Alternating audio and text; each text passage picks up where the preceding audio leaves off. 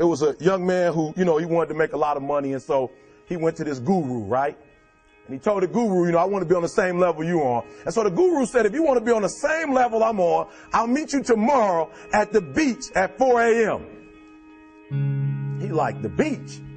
I said, I want to make money. I don't want to swim. Guru said, if you want to make money, I'll meet you tomorrow, 4 a.m. So the young man got there at 4 a.m. He all ready to rock and roll, got on the suit.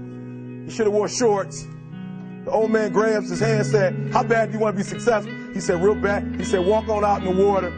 So he walks out into the water. Watch this. When he walks out into the water, it goes waist deep.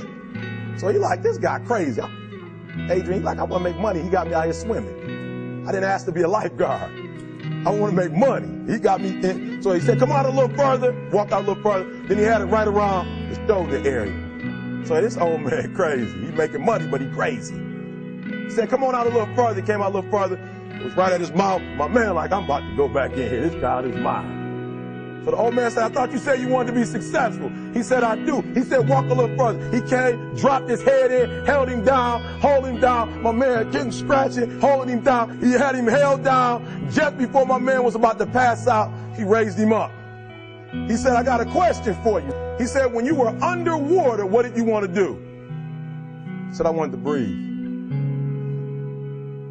He told the guy, he said, when you want to succeed as bad as you want to breathe, then you'll be successful.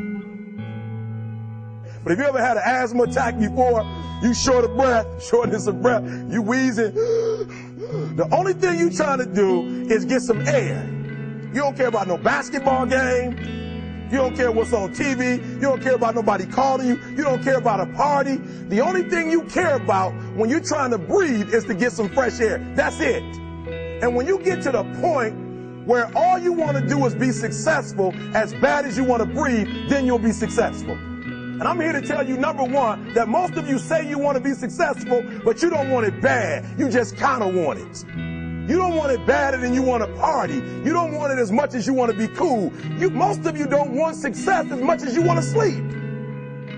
Some of you love sleep more than you love success. And I'm here to tell you today, if you're going to be successful, you've got to be willing to give up sleep. Somebody came to my office the other day crying. I said, look, don't cry to give up. Cry to keep going. Don't cry to quit.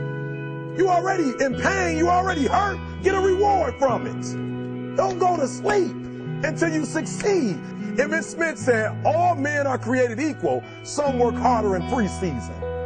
I'm going to say it again because you might have missed it. All men are created equal.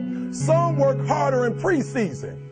The most important thing is this: to be able at any moment to sacrifice what you are for what you will become. Pain is temporary. It may last for a minute, or an hour, or a day, or even a year. But eventually, it will subside, and something else will take its place. If I quit, however, it will last forever. I dare you to take a little pain. I dare you. I dare you not to go home. Somebody said, I don't go home, I feel bad. Go through it. You ain't gonna die. At the end of pain is success. You're not gonna die because you're feeling a little pain. I'm not eating like I eat at home. That's why you're about to go to the next level, because if you keep eating like you ate at home, you'll keep being a boy or a girl. It's time to become man, woman. So don't worry about a little pain. But I'm saying today it's got to go from external to internal.